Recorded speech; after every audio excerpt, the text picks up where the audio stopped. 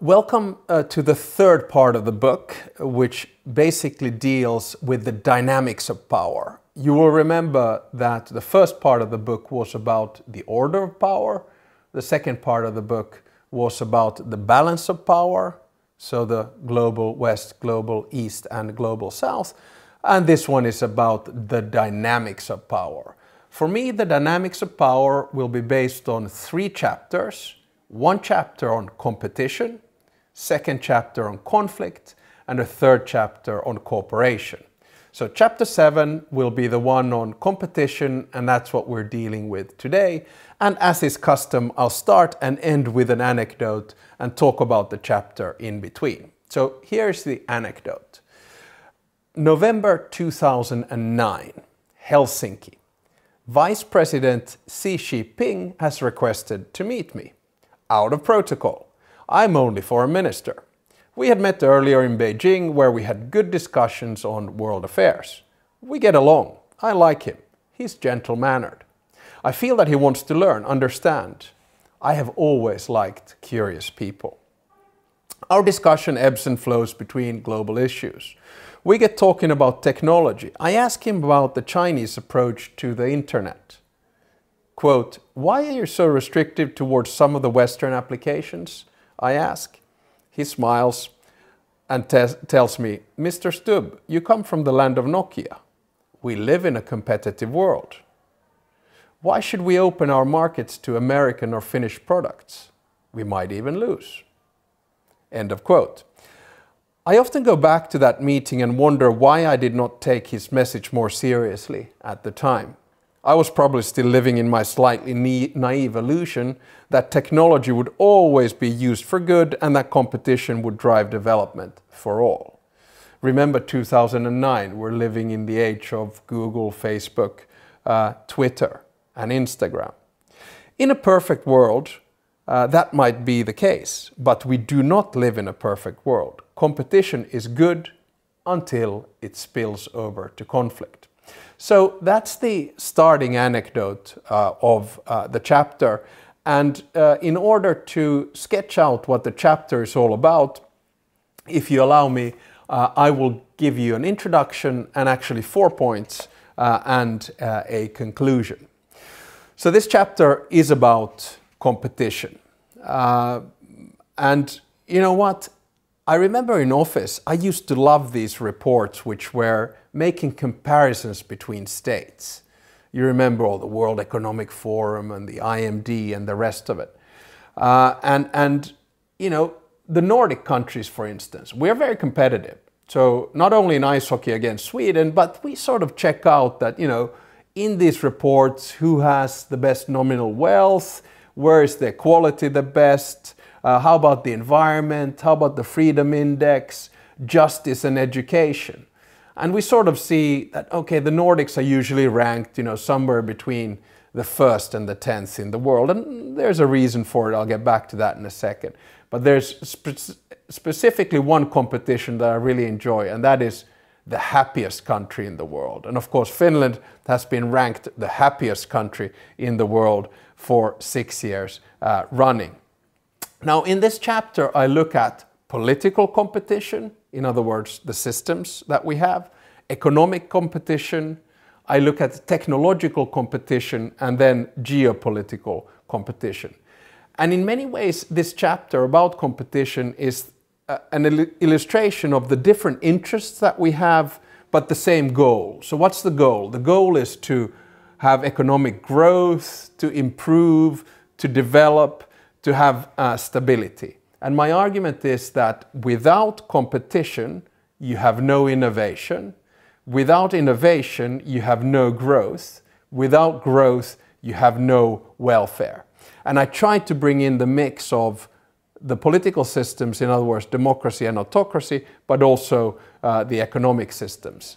And I think that there's always going to be a balance between market and state, a balance between monopoly and fragmentation, and a balance between development and dominance.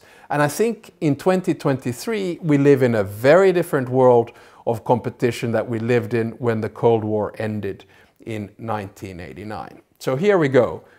Point number one is competing political systems. And here I ask for probably some flexibility in your thinking, some, how would I say, open minds as well. Now, political systems in my mind, whether democracies or autocracies or hybrids in between, they are in constant competition about delivery, ideology, values, and power.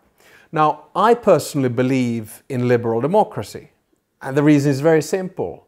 I believe it's the best form of government in comparison to all the other ones. And of course, because I've grown up in a liberal democracy in Finland. I've studied liberal democracy, and I've worked as a civil servant, a politician, and an academic in a liberal democracy, in other words, a free society.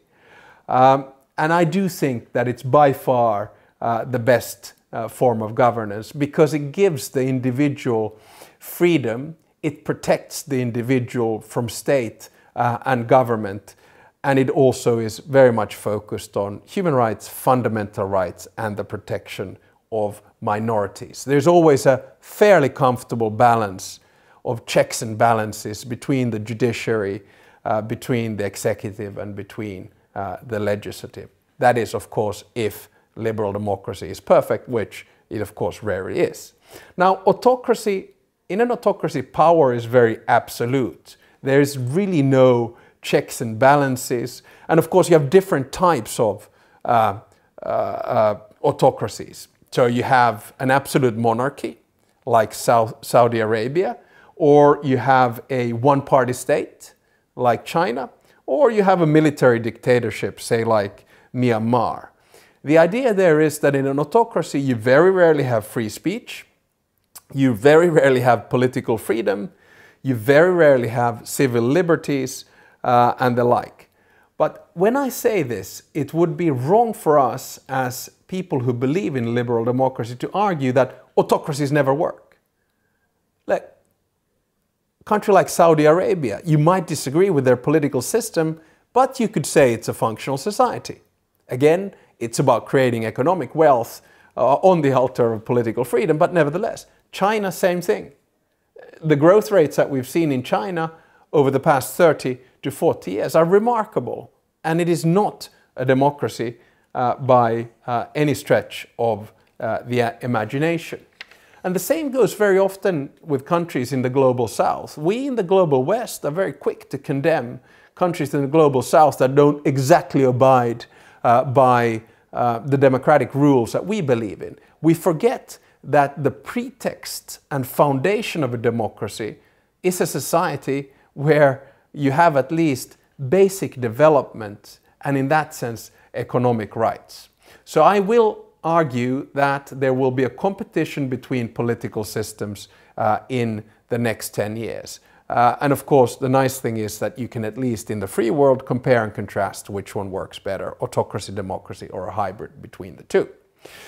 My second point is about the competition of economic models. And of course, this is as long as economic analysis, same thing actually with politics. Now, when I started studying in 1989, I recall that everything was about market liberalization. It was about capitalism. It was about the death of socialism or communism as an economic model. And I also remember sitting as a civil servant in EU meetings where people were actually preaching the virtues of the four freedoms: free movement of goods, services, money, and labor. And of course, I continued that myself in the Internal Market Committee of the European Parliament from 2004 to 2008. And at that time, there was still this sentiment that, you know, free markets and globalization, that's the thing. The general affairs, the GATT trade agreement became the WTO, the World Trade Organization. 3/4 of the world's countries ended up in the WTO, which of course ended up then being quite a cumbersome institution, but nevertheless the idea was to basically liberalize trade and have multilateral trade agreements. Of course, there were different ideas about how capitalism should be run. So China, I'm simplifying, was about state capitalism, whereas Russia was very much about hyper-capitalism. And of course, in the global south, it was very much a mixed bag because it depended on, which continent you were on. Was it Asia and India? Was it Africa, or was it Latin America? So there was this competition of economic models, but it was all about, basically about markets.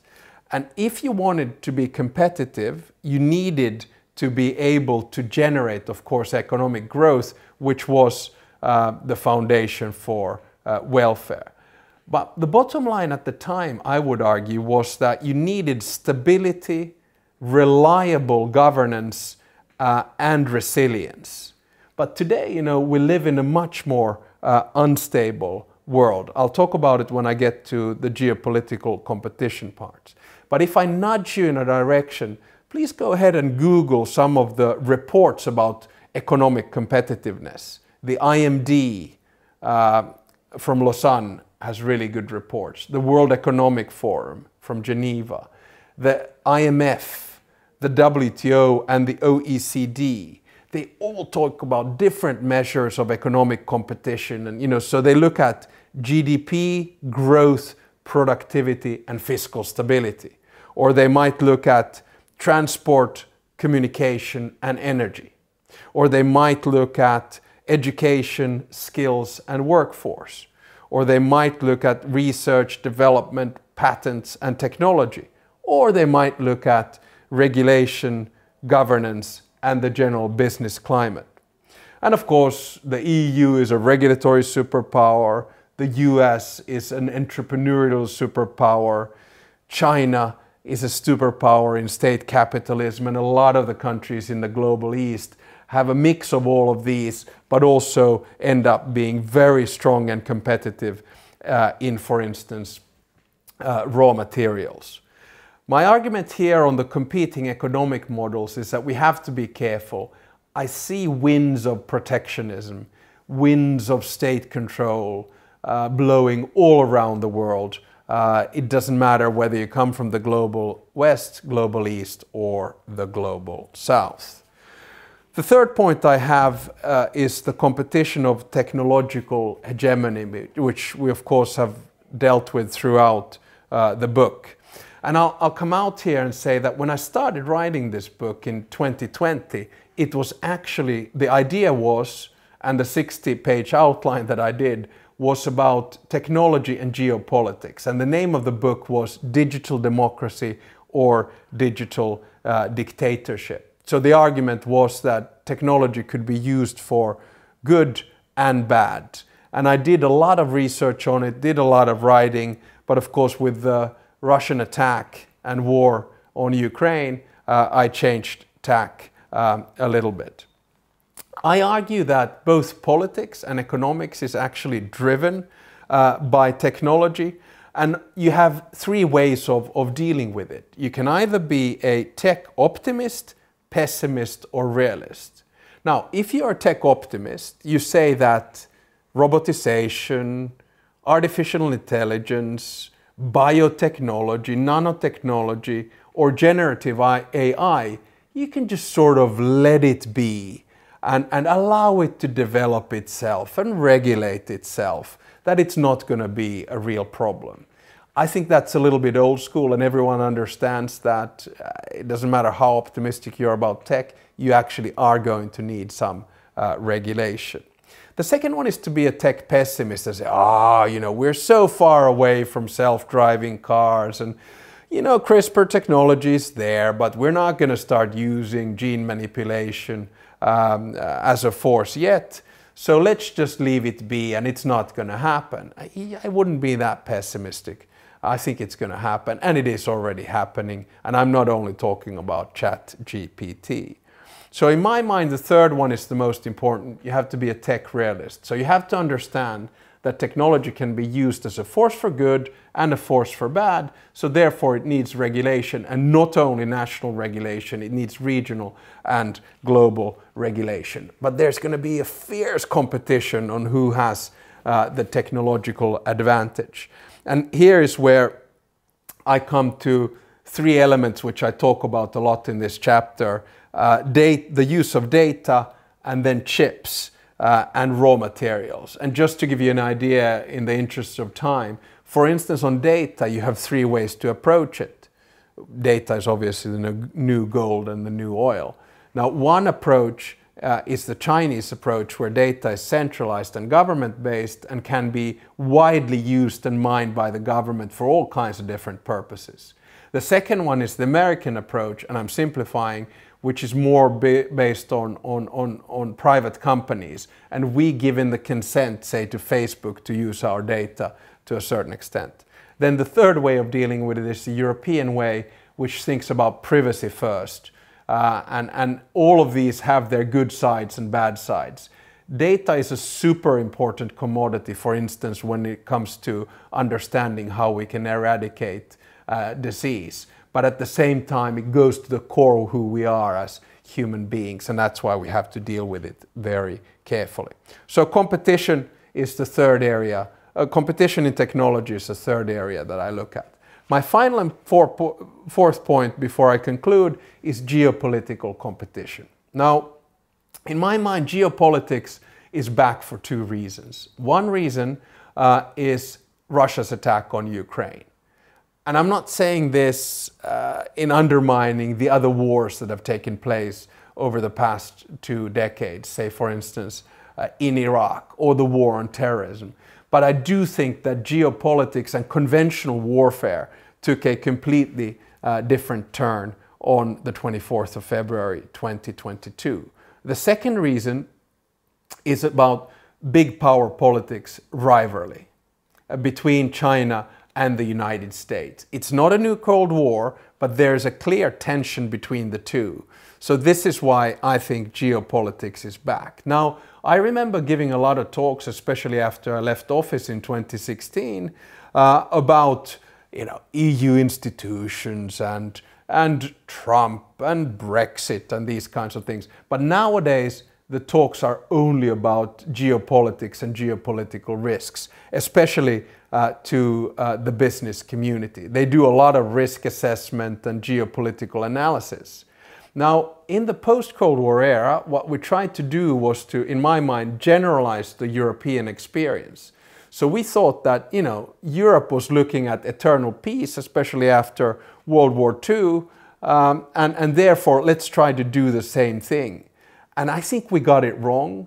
We thought that mutual interdependence or trade or technology would bring us so close to each other that would make war virtually impossible, and of course that we would all gravitate towards the best form of governance, which is a combination of liberal democracy, market economy, and globalization. Now, why is this? Well, the reason is that the instruments of power have changed, and we've talked about it in our previous series on understanding the war. And here the argument is that the things that were supposed to bring us together can also be used to drive us apart. So trade was supposed to bring us together, but you can use it as sanction, an instrument of war. Currency was supposed to bring us together, but you can use it as an instrument of power. Technology was supposed to bring us together, but you can also use it to fight the war, and information, the same thing. So I think that the notion of geopolitics is much broader than what it used to be. It used to be only about geography, power, and politics, or about tanks and the military, but now geopolitics is a competition about politics, economics, and technology, and that I talk about in this chapter 7. So I'll conclude by arguing that political and economic systems are in constant competition, and there is a competition of comparisons, the reports I talked about earlier. You want to create welfare, you want to create stability, you want to create growth. And it's a question of what is the best political and economic system to do that. In my mind, it's liberal democracy and market economy, but not everyone agrees. Technology is a key instrument in this. So if you have a competitive edge in technology, you can probably work much better on the political scene and the economic front. Geopolitics is a much broader definition than what it used to be. I also argue that we are in a world of big power competition, where alliances matter and we don't know where they're going to settle. Final point in the big picture of this book, I still argue, even in this chapter on competition, that we're not seeing deglobalization, but we are seeing a regionalization of globalization and eventually, I would argue, overarching alliances around the world. So we get these alliances like the Quad or AUKUS or G20, which brings now in the African Union, or the BRICS, which brings in 5 or 6 new countries, including Iran and Saudi Arabia. So we're living in a super interesting world. And the most important thing is that whatever we do with competition, that it doesn't spill over to conflict, which is going to be chapter 8 of the book. And in order for that not to happen, we need cooperation, which is chapter 9. So let me finish with an anecdote. It's election night. I've given it everything in the bag. Toured the country from morning to night for the past 3 months. I feel confident that we're going to do well. It's against all odds. After all, I'm an extrovert bilingual Finn with a funny name and driving an extremely pro-European agenda on the ticket of the National Coalition Party. I see the figures on the screen. My team is ecstatic. I get elected with flying colors, second most personal votes in the country. Throughout my career, I've helped politicians of all colors. Now I have become one myself. Democracy is both exciting and scary. Fast forward 4 years. June 2008, I've been foreign minister for 2 months. Finland is chairing the OSCE. I'm touring the stands. A one-on-one meeting with the notorious president of Uzbekistan, Islam Karimov. He has allegedly boiled his opposition and delivered the bodies to the families of the deceased. A nasty dictator, to put it mildly. We have a 2-hour meeting, more of a monologue through an interpreter. I get in about 5 minutes on the importance of liberal democracy. Karimov tells me in no uncertain terms that the West does not need to come to Tashkent to lecture about values. I try to say that values, including human and fundamental rights, are universal. He disagrees. I come out of the meeting shaken, hoping that something, anything, will lead to the downfall of authoritarian dictatorship. The competition of political models is as relevant as ever. Thanks for listening.